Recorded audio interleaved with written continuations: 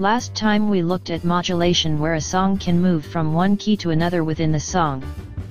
Today we'll look at the way of changing the key of a song from one key to another. This process is called transposition. The process is very simple. We just move all the notes up or down by the same intervals as in the original key.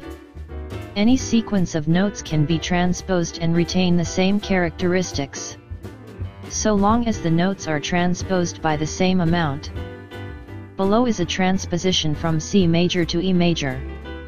We move every note up by a major third.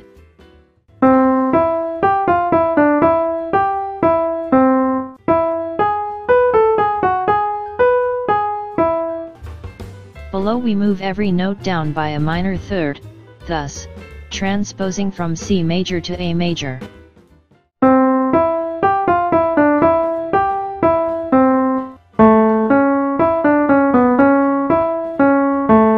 The transposition is useful when we want to alter the pitch of a piece of music to match the range of the singer's voice. Sometimes it is done for a particular instrument. Some instruments, like the trumpet, automatically transpose when the players play the notes. We'll continue next time.